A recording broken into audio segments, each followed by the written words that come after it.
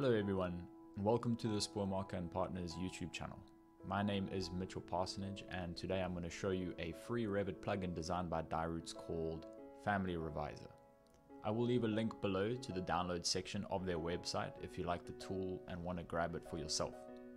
If you would like to know how to download and install in a bit more detail, you can check out the first video in this series called One Filter, which goes into a little more detail on that process. Let's get started with FamilyReviser. FamilyReviser is a free Autodesk Revit add-in to manage Revit families as well as Worksets. Taking a look at their website, we can see some of the features that are available to us. We can export and save our families to a folder or subfolder. We can add a prefix and or a suffix to a family name or type name. We can find and replace family names or type names. And we also get a Workset Management tool, which allows you to modify worksets by categories and by rules, and allows you to create additional worksets as well. Once the tool has been downloaded and installed, it will appear in your DiRoots tab. Off to the side, I've got FamilyReviser. So let's look at the user interface to start with. Again, similar to the other tools, we've got the modal window, which allows you to double click the word FamilyReviser to collapse the tool, and allows you to continue working in your model until you're ready to double click again and bring everything back up. The tool is split into 3 tabs: an exporter, an editor, and then a Worksets Management tool. Let's start with the selection options. We have 2 options here: all families and selected families. All families will give you a category list of everything that you have in your project. It will allow you to expand those categories and have a look at the families, and expand those families to have a look at the types. You can tick the categories that you would like to get a list of the families that you would like to export. The other option is selected families. Selected families cannot be chosen after the tool has been launched. So if I minimize it, select families, come back to my tool, I don't have the option to change to selected families. So what I need to do is I need to pre-select my families before I go and open the tool. When I pre-select my families and open the tool, it will default to selected families, tick the categories for me, and give me only the items that I have selected. In addition to this, I have a type selection option, which allows me to select elements by category or by family name and type name, which gives me a little bit more of a detailed breakdown of the information that I have. Also have the ability to change the category type to distinguish between model and annotation categories, which is also very useful. Off to the right hand side, I've got my selected families region over here, where I have got a root folder, which allows me to designate the file path to the location I would like to export these families to. And I've also got a backup folder, which I can also change the path to, but it will create a default path for you to the backup folder created in the FamilyReviser folder. For this example, I'm going to export doors, furniture, and specialty equipment. You'll notice down at the bottom, you've got a delete backup families tick box. I will explain this in just a second. So once I have decided what families to export, very simply, I can just say save families. Save to root folder, which is my destination that I set, and I will say save families. If I have a look at my folder, which I have set, I will see that the families start to come through. I get a progress bar up at the top, which tells me how the families are currently looking in terms of whether they have been exported or not. Once complete, I will get families actions are now complete, and I can close that down, and I now have my families exported to my folder. If I open my backup folder, I will see that I don't have anything in there currently. For the purposes of this example, I'm going to export exactly the same information again. And I just want to show you what DiRoots is doing in the background. I will leave the delete backup families unchecked for now. So I'll say save families. And I'm going to open both of these so that we can see this in action. So we'll see that the families here get exported and they get appended with 0001. As is very common for saving Revit files. Once that process is complete, it'll actually take those backups and it will send them to the backup folder that gets created. This is where the delete backup families comes in handy. This folder of backups can obviously get quite big if mismanaged. So when I export my families, I can say delete backup families. And I'm going to save the same group of families once again. And again, I will open both of these. So you'll notice that what it will do is it will create backups again. Once those backups are done, it will move them to the backup folder. This time, however, once the backups have been moved to the backup folder, they will automatically be deleted as well, keeping your system a bit cleaner. Okay, let's move on to the editor section.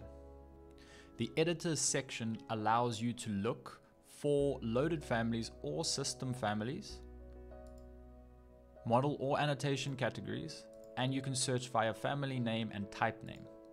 You can find and replace families, and you can also create prefixes and as well as suffixes.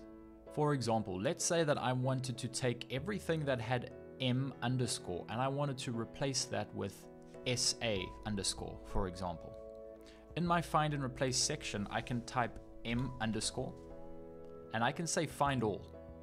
After a short moment, you'll see that it will highlight all the families which have M underscore and nothing else.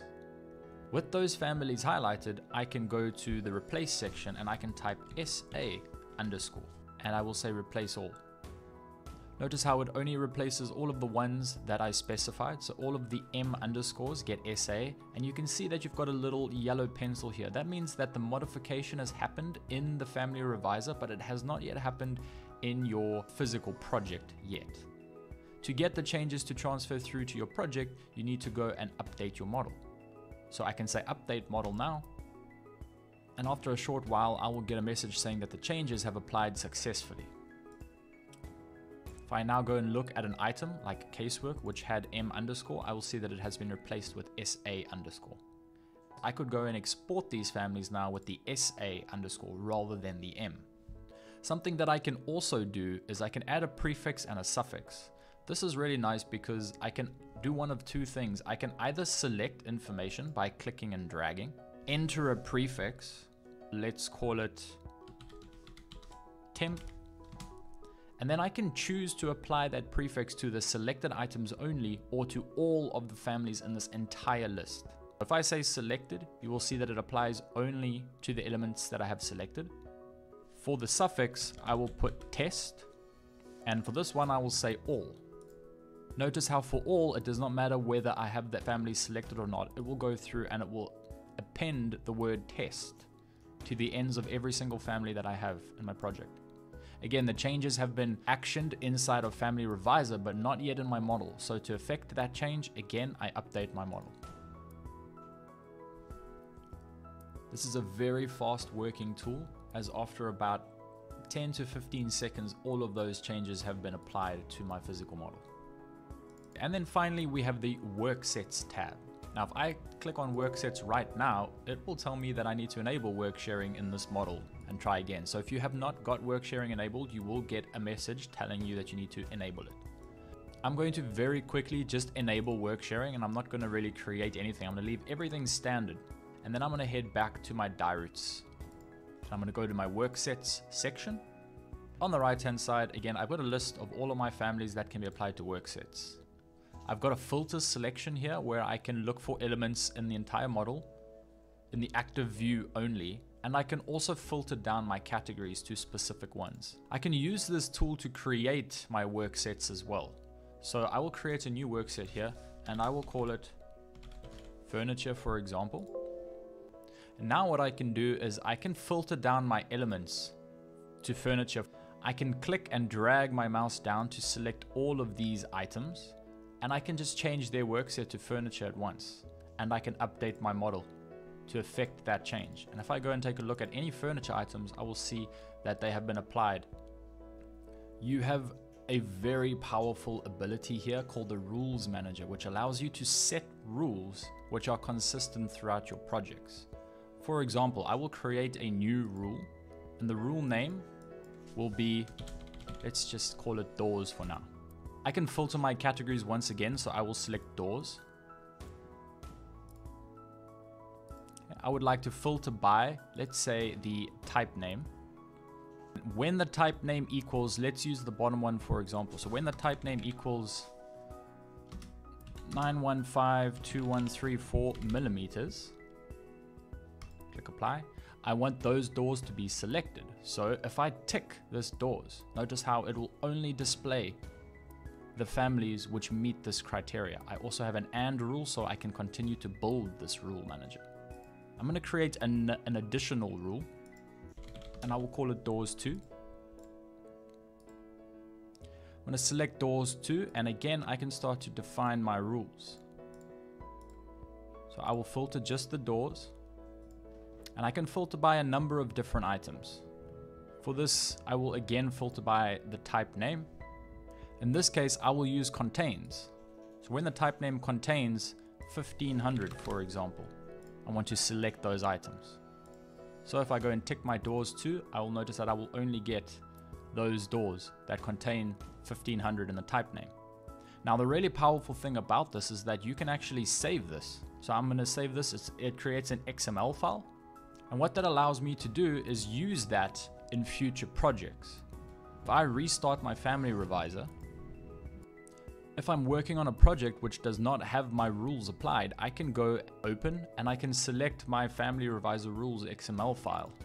And those rules that I created will be populated into my rules manager, and I will be able to immediately apply those to the items that I want. FamilyReviser is a great, fast, and easy to use tool for working with Revit families as well as Worksets.